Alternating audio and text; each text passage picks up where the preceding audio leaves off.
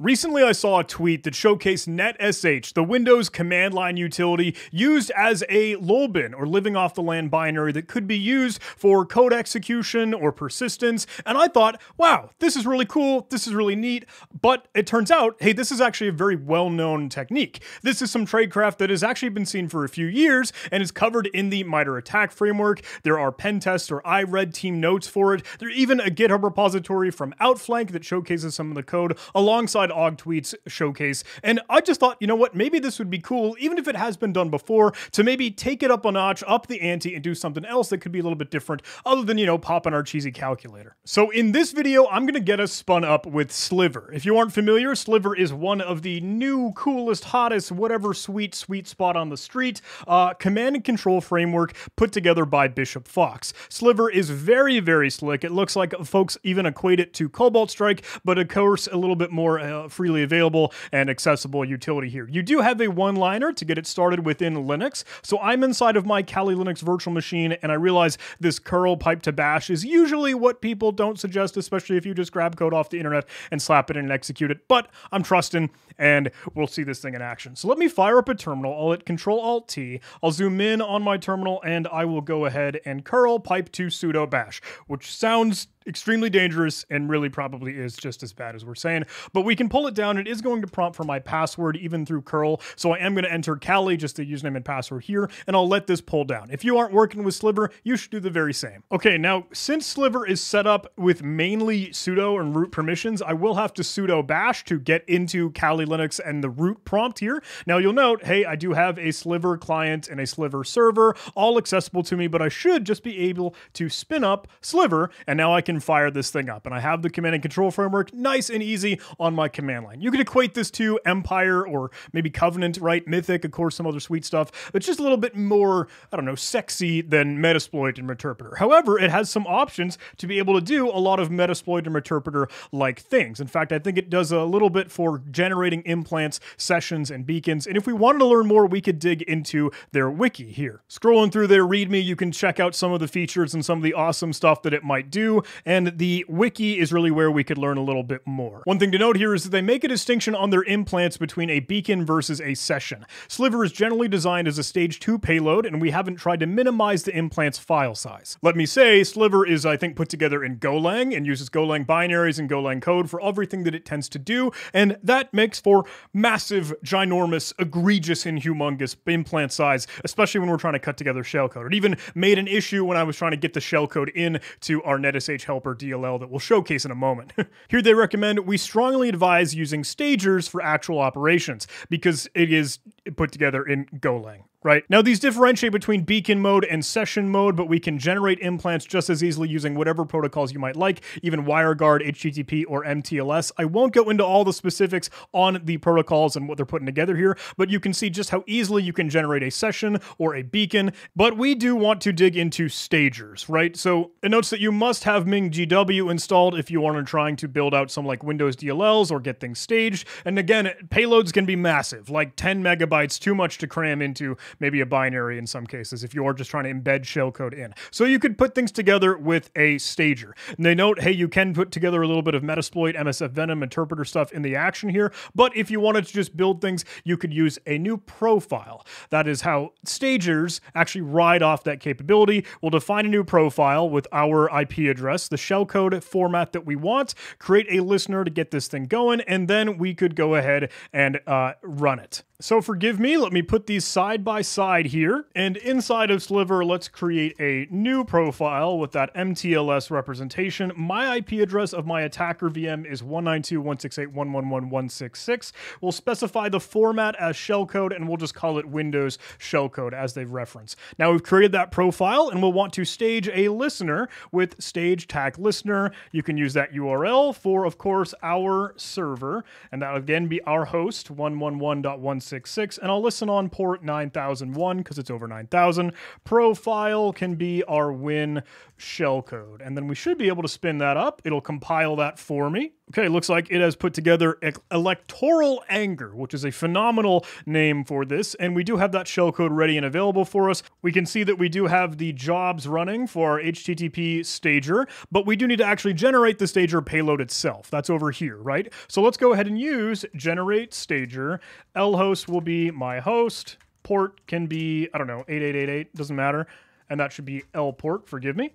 Protocol. We know we were working with HTTP for our listener, and we can go ahead and save that into just a temporary directory. That's fine. And it'll put that together for me. Okay, my Sliver implant stager is saved to temp sound shell. I'm digging that name here. Let me open that up just so we can see it. Again, I will need root permissions because it is something that we actually saved as root, but of course it's just a binary file, all the bytes for our shellcode. Now, we've generated shellcode to run, but I do have to note, we probably really should be spinning up our own netsh helper in a DLL and compile that so that we can use this lolbin technique. We're going to get to that, but now we have all the breadcrumbs and puzzle pieces that we'll need to be able to build that. Actually, if you're having fun with us so far and you're doing a whole lot of these in your own red team's penetration test ethical hacking, you should totally check out our sponsor, Plextrack. When you're performing a penetration test, you're in the zone. You're hacking away, and you're having fun, gathering findings, beating up vulnerabilities, and earning domain admin. But you might be dreading the work that comes after. You have to write a report. But writing a pen test report doesn't have to be dull and boring and long and tedious. In fact, it can be a breeze. You don't even have to worry about your report because Plextrack can handle it for you. If you aren't familiar, Plextrack is the premier cybersecurity reporting and collaboration platform that makes penetration testers, red teamers, and cybersecurity teams more efficient, effective, and proactive. Plextrack removes the pain of reporting and lets you collaborate between both red and blue teams for effective purple teaming and faster remediation. The Plextrack platform lets you easily aggregate findings, pull in reusable content from write-up databases and content libraries, and track and measure engagement progress in real time. Import assets from CSV files or Nmap or Nessus and so many others of your favorite tools. With over 25 integrations, you can streamline your reporting and collaboration process right into your existing workflow. You can do even faster testing with Plextrack's runbooks and show the impact to managers and leadership with Plextrack's analytics and visualizations. Within minutes, you can have your pen test report done and dusted, all with your team's logo and details, and then sent off to the client. Spend more time hacking and less time reporting. Learn how you can boost your team's efficiency by 30% and cut reporting time by up to 65% with Plextrack. Seriously, check out Plextrack. I have great colleagues and peers that use Plextrack every day for reporting. Get started with my link below in the video description and let you and your team get back to hacking. Huge thanks to Plextrack for sponsoring this video. Okay, our Sliver C2 implant and stager is saved. We have the shellcode ready for use. Our jobs are running. We have the handler listener waiting to catch it. Our command and control framework is set, but now we have to switch gears and actually build out the harness that lets us build and use this NetHelper DLL. So I'm switching over to a Windows development machine, and I am going to open up a web browser because I want to go grab that Outflank source code here. Outflank NL did have a netsh beacon helper that we could probably just ride off of. Outflank does a really good job showcasing this, putting it all together, and again, it is a bit old and dated, but it works. If you want to dig through it, you can see how you could with all of this in the README here. What I'm going to do is just go grab the source code. We do have the C++ source code here. I'll view the raw representation of that, so I can just copy and paste all the syntax. Now I'll go ahead and open up Visual Studio so that I can mess with it and make it. I'm going to create a new project. We can go ahead and make sure the language is C++. I'll go ahead and search for a DLL, and that is what I want to be carving out here. We can make this like netsh helper. How about that? We can create that down below, that button in the bottom right. My face is covering it, but once we spin this up, we can copy and paste that code in and see if we can compile this A-OK. Okay, so this has given me the generic code for a DLL. We can remove all this. I want to keep that include because Visual Studio tends to whine and yell at me if I don't actually create that all here. And system, I'm totally okay with removing. We don't really need to pop calc as a showcase, and it would whine and erring anyway. We could go ahead and remove some of these comments, and fingers crossed, we would be able to compile this. Let me go ahead and hit Control Shift B or build solution up here, and looks like one succeeded down below. So we are able to build this and create our DLL. Now we want to go ahead and swap out the shellcode here, because what this does, it just defines, hey, this standard format for netsh helpers, the function name needs to be init helper DLL, and it takes in these arguments, and you can see the documentation that references all that here. Since we want to make sure netsh will still actually execute and run and not crash and die, we end up creating a thread, and that thread is what's going to end up taking the shellcode that we've defined and then using the usual, okay, virtual alloc to get it into memory for our own current process, and then running and executing our shellcode. Now let's go ahead and swap out the shellcode that they have here with the one that we want to run. Let me remove this guard. I'm not really too concerned with the other kinds of shellcode, whether it's 32-bit or 64-bit, but let's get back into Kali Linux and let's go grab our shellcode. What I'm going to do is actually run my little nim script that will take this binary, or the shellcode binary, right, and actually end up spitting it out into shellcode that we can use, like the \x representation. This is on GitHub. It's something stupid that I made because I wanted to be able to take that binary and just make it in that format. You can specify the width if you want quotes, yada, yada, yada. But we want to be able to run this on temp, what is that? Sound shell. There we go. Oh, and we don't need help. We just need to actually pass in that file now. So that is all the syntax, and we can copy and paste this. Here we go. I'll right-click copy. Back into my Windows development machine, let me go ahead and remove this big long string of shellcode that they started with, and I'll add a semicolon at the very, very end here, so it will be able to create all of this for me.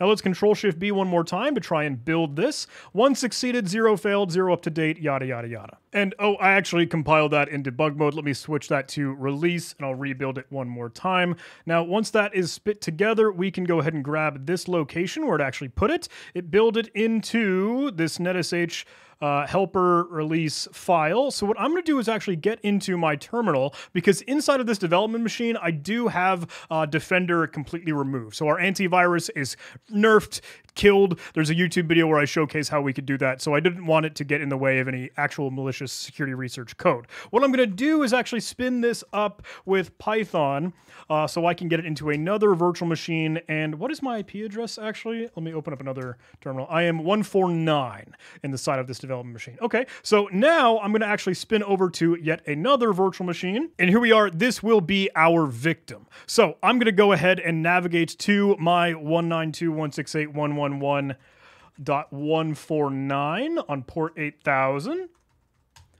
Good enough. Now I have my netsh helper DLL that we have compiled. So let me go ahead and download that. I'm totally cool with it, Edge. You can go ahead and keep it. Yeah, netsh helper DLL, whatever. Now that is stored currently in my downloads. So what we can do is now use that netsh command and see if we get our callback. So I'm going to break these out into two separate screens so you can see both the Kali Linux machine as our attacker and the victim as our web root testing. And we can go ahead and open up our terminal. And a reminder, you will need administrator privileges to be able to add this to netsh. Creating the helper relies on being able to modify the registry. So this is meant to be some post-exploitation, hey, maybe after you've compromised the application, and actually build out your persistence mechanism or your other code execution that you might mask in, I don't know, some innocent script that looks benign but is actually malicious. You could really do whatever you want here. So what I will do is run netsh, and I want to add helper on my C, users, user, downloads, netsh helper.dll. Now, fingers crossed, the moment I hit enter, this will tell me okay, and nothing has come back yet because we've just staged it. netsh still needs to actually run and execute to see this thing in action. So let me run netsh, and fingers crossed, oh goodness, I hope so. No, still nothing. It's running. Did I stage my stager correctly? No, I forgot the port number. All right, let me respin that one more time and rebuild this stager. I got the port numbers wrong because when we created our stage listener, we put it on 9001, and I should have used that down here for the actual stager L port. So let me regenerate and rebuild some of this. That's A-okay. We'll be super quick. This is actually a pretty worthwhile note here because while we generated our new stager, we can again use our binnim to be able to work with that and get the proper shellcode representation. However, this gives me an opportunity to showcase over on the victim side. If we open up our registry editor, they actually do leave some artifacts, and that is worth knowing. In the RegHive HK local machine software Microsoft netsh, you can see my netsh helper is already present there because it modifies the registry, and that is where you could kind of stage a couple of this. I'm going to have to delete that, so I actually don't have that artifact when I try to recreate it and do it again. So A-OK, let's go ahead and rip binnym, and I'll speed through this process as we know. Binnym competitive market, we can go ahead and spit all that out. I will grab that syntax, copy, bring that into my development machine. Let's go ahead and get that new shellcode staged. Compile and rebuild, good. Web root testing, we can go ahead and remove the DLL that has been downloaded. Let's refresh this page and grab the new one. We should be able to save and keep that. Now let's get back to our netsh command line. Let's go ahead and add that helper that we've created. A-OK, nothing new. Run netsh, and fingers crossed. I'm still wrong. Let me double check. We have our profiles.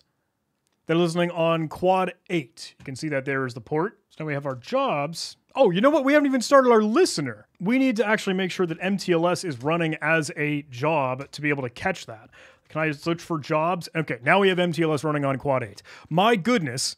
Now that we actually have our listener running, we can get back to our victim, and we do still have it saved in registry. If I refresh this with F5, netsh helper has been added, but the moment that I invoke netsh, we should see our callback. There it is.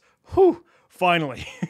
So take a look. Here's our session from 192.168.111.129, Win 11, our victim machine, and we could go ahead and use that session. I'll hit tab to autocomplete, and here we are. Now I can just simply ls, and we are in whatever directory that we happen to be in. I can pwd, we're in user. I can run help inside of this session, and we can do all the cool stuff that Sliver would allow us to do. Kill sessions, hey, get some info, execute shellcode, manage extensions, go interactive with a shell, dump process memory, and even take a cheesy little screenshot that we can go ahead and do. We'll go ahead and save that out. And then back in our, I don't know, a little bash prompt as root, we could go ahead and open that up. Let me use Ristretto on that. And there is our screenshot of the victim, of course, just running netsh. Not that sexy, but if I had regedit open or something, it would look good. Okay, a couple speed bumps, a couple mishaps, but you know what? We got it, and that's the fun of security research, putting all the puzzle pieces in place and at least demonstrating, look, a cheesy Sliver C2 implant session and beacon that we can interact with through that netsh helper DLL that we got to compile and build out with our own shellcode and stage it all as a lolbin. We aren't digging into the persistence or whatever other things other than the code execution. Obviously, if you want to stage this as a scheduled task or a service or auto run, you know how you could put together whatever persistence mechanism for this. If I may, I will note that I tried to put this together within nym, and I believe it is working. I'll showcase this in a GitHub repository, but it's just, hey, taking of what would be a nym DLL that you could see the syntax for in the offensive nym repository, creating the thread the same way that we did in the outflank C++ code, and then, of course, our own shell code that binnym, that stupid little nym project that I wrote earlier, will actually cut up and put in the right representation. This is just popping calc, but let me show you that extremely fast because I know it doesn't matter. I will spin this up as a server. Let me get back to the victim. Let's go to 166, which is our attacker virtual machine. Let's go ahead and grab our scratchpad.dll, which is perfect. We can go ahead and save that. I'll get back to my command line and I'll exit out and I'll add another helper for my downloads and I'll actually add scratchpad.dll. This should just pop calc. And there it is. Cool. Super simple, super easy, but at least we built that in nym to have a little bit more flexibility in the code that we might want to run. And it did it even on the add helper command, so you can use that for what it's worth. Alrighty, hey, I had a whole lot of fun putting this one together. It was really, really cool to play with Sliver. I'd love to know if you would like to see more of that. I'd want to get a whole lot smarter on it. We barely scratched the surface and all the things that it can do. Just a simple callback right now. And nym is always a little bit fun, and getting a little bit lower level in C is pretty slick. So being able to write that stuff like binnym as a simple tool to be able to cut up shellcode, that was just nice and fun, and I had a great time, and I hope you enjoyed this video. Maybe learned something new, added a new tool, added something else to your arsenal. Thanks so much for watching. I hope you enjoyed. If you did, please do the YouTube algorithms, like, comment, subscribe, and please, pretty please, give some love to our sponsor. They're the reason that we can keep creating out videos and content and stuff like this. Check out Plex Track. I'm so bad at outros. I'll see you in the next video.